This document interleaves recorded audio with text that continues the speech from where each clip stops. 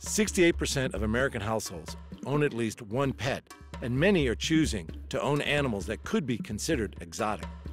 The legal definition is subject to local jurisdiction, but generally an exotic pet is one that is rare, unusual, or a wild animal, not typically kept by humans. Often, that's because those animals can be deadly. It's better to be bitten by an angry snake than a hungry snake, because a hungry snake won't let go for a while. But they're very popular and should not be kept around small children, because the small children are edible. More than 20 years ago, Ken Foose opened a reptile and exotic specialty store. And it's the type of store that is getting harder to find in the U.S. The animals he sells range from those that can just give you a nasty bite to those that can kill in a matter of minutes. This is our second largest selling animal. You would think us being a reptile store, it would be all reptiles, but this is a pygmy hedgehog. They're very popular. We sell hundreds of these, and I wouldn't own one if you gave it to me. But we sell a lot of them. It's basically an animated rock. Regulations around owning exotic pets are different in every state of the U.S. In Nevada, pretty much anything goes. There's not a lot that we can't have. I mean, I can have a tiger in here for sale. Why would I? I'm not qualified to own a tiger. Most of the people I know are not qualified to own a tiger. It's the same thing with primates. We can sell monkeys here. We can sell chimpanzees. We can sell anything we want. But 99% of the people on this planet are not qualified to own a monkey, period. And I sold monkeys for 5 years, and I just got tired of looking for that 1%. Foose's biggest selling pet may not look frightening, but as a carnivore, it certainly can bite. It can also be dangerous to the environment, and that's why it's illegal to own one across the border in California. You can own a snake, a tiger, or even a bear, but you can't own a ferret. Many of Ken's customers are committing an offense when taking their new furry pets across the state line from Nevada. But Ken is very careful that he doesn't break the law when selling animals, including ferrets.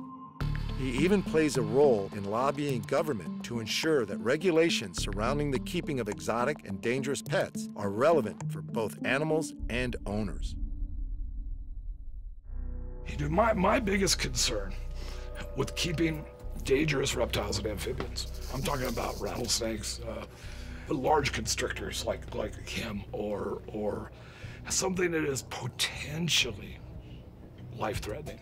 If someone comes in here and buys a rattlesnake from me, I, of course, quiz them. How are you doing this? Where do you live? I ask them where you live, because in the county, they're not going to let you have one. In the city of Las Vegas, you're required to have a permit. And I wrote the regulations for the permit. If you live down the street and you said you were qualified to keep a rattlesnake, I'll sell it to you. And if you die, or your wife dies, or your kids die, or your dog dies because of the snake, I don't care. I mean, your choice, I don't care. If the 3-year-old girl living 3 doors down in her backyard gets bit by the snake because it escaped from your house, that I care about. And the reason is, people die from hamster bites. People die from all kinds of animals. And when you accept the risk that comes with owning an exotic animal, you've accepted the risk. Animal ownership laws and regulations are constantly changing, and Ken's whole team are passionate about supporting animal owners' rights. They went from, we were able to keep any size snake really, to, okay, well now you can keep a snake that's typically under 12 feet, but you need to have this permit and this, and the permit's the same as where you would own a sloth, or, hi buddy, or anything bigger that requires bigger space. I have to sit there and notify every one of my neighbors. I have to measure from my front door to the edge of my street, from the back door to the edge of the street, the back door to my fence line. It's just government overreach, wanting to know everything that you keep in your house and why you're keeping it. And it's something that we fight for. I mean, all of us that are passionate fight for and come together and try to make sure that those laws don't pass. Staff member Georgia has 48 reptiles, including several ball pythons, a reticulated python, a couple of boas, some iguanas, some red-footed tortoises, a water monitor, and that's not all. 9 ferrets, the genet, 5 dogs, 3 cats, and a bunch of rats. Like many exotic pet owners, George's life would be turned upside down by more restrictive animal laws. I think I would do my best to move because I wouldn't want to give up. That's like my thing. That's, you know, I love them all, so I would leave. As fun as ferrets may be, they'd be easy prey for many of the other animals in Ken Foose's store. Though Nevada has strict ideas about which snakes locals are allowed to keep as pets.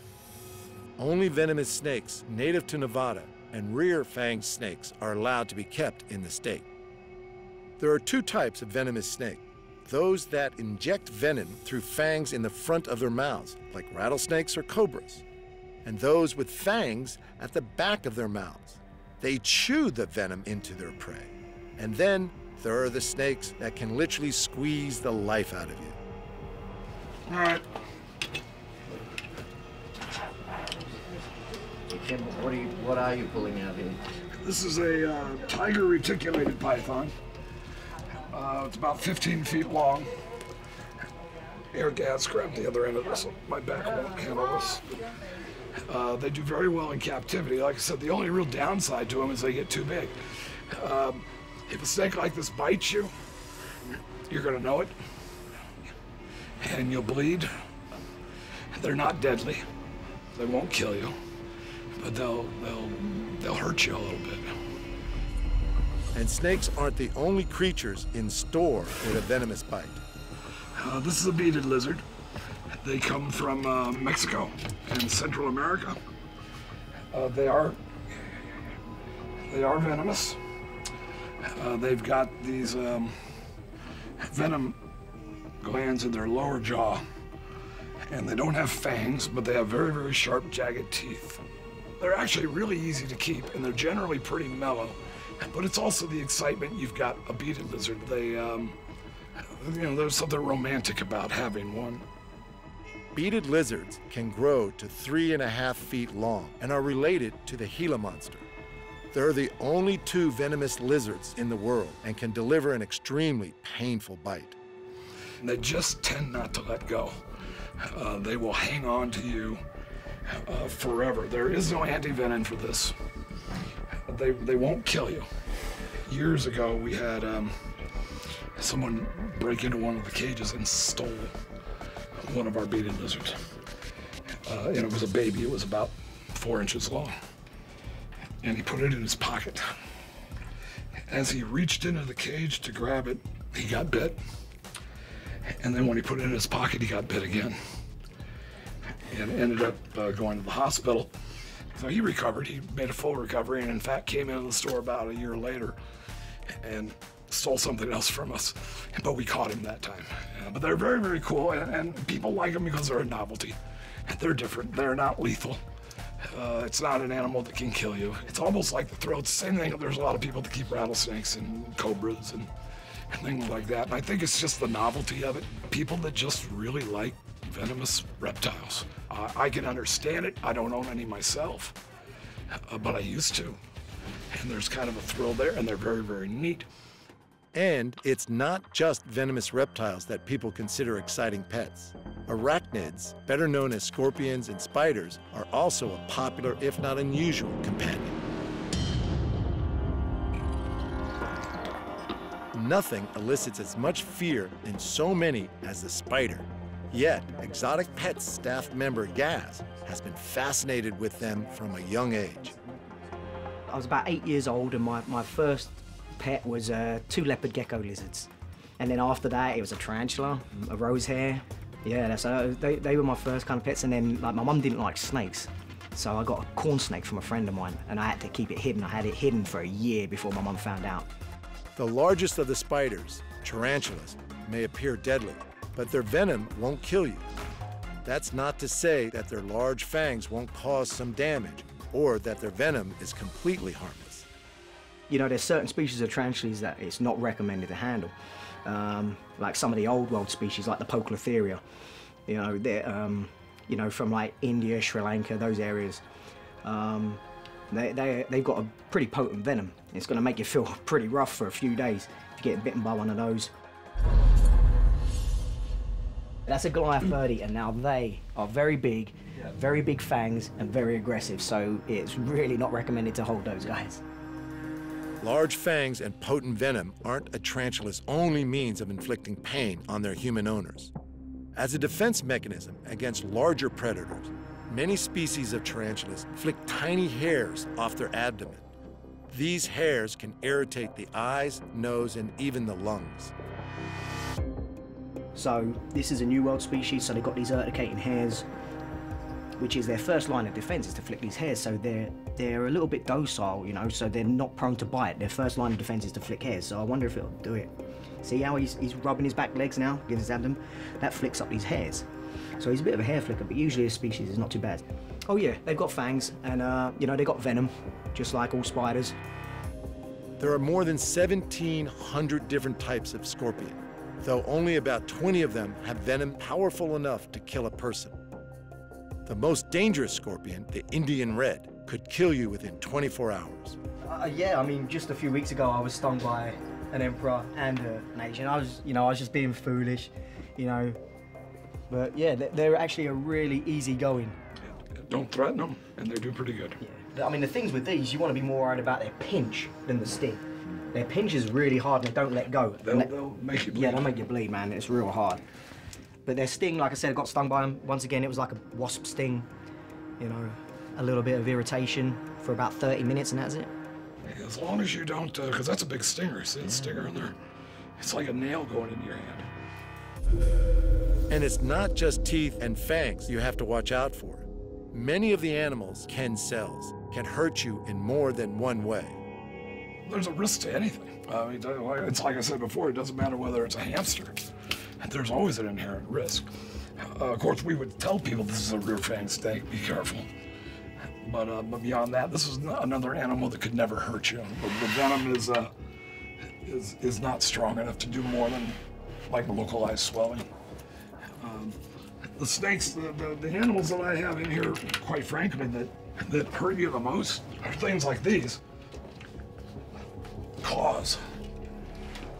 It's the teeth and the jaws and the claws. These are not from snake bites. These are from these animals' toenails. Now the key thing here, there we go. The key thing with these things is you control the legs. And that way you don't bleed. This is what I call tame. When they first came in, there's no way I could hold them like this. I would be bleeding all over the place. I've never seen one try to bite, but they rip you to pieces with these very sharp claws. So many of the animals in Ken's store have bites that can rip skin or inject venom, or claws that can draw blood. Why would anyone want to own them? They're just such cool animals, you know? It's just, you know, I've always found them fascinating. From the tiniest of little, like, common house spiders, you know? It's just beautiful. They're just fascinating animals, man. I've always been fascinated by them. It's the thrill. It's why do people race cars or hang glide? Everybody has their own adrenaline fix and that they've chosen, and this is a lot of people, this is it. And for as long as there is a demand for exotic pets, Ken Foose and his team will continue to fight for the rights of animal owners to keep them. Not everyone should keep a lizard, not everyone should keep a dog or a cat or even a mouse. Why would anyone have the big python or have this or have that? And I'm like, people jump out of perfectly good airplanes every day. Why? Are you going to ban skydiving? And there are a lot of these legislators say they're trying to protect us from ourselves. Well, if you're going to protect us from ourselves, ban smoking, or ban drinking, or ban skydiving, or car racing, or football. There's a lot of stuff we do to hurt ourselves, and we do it on purpose. So it makes absolutely no sense to ban something that actually as benign as this.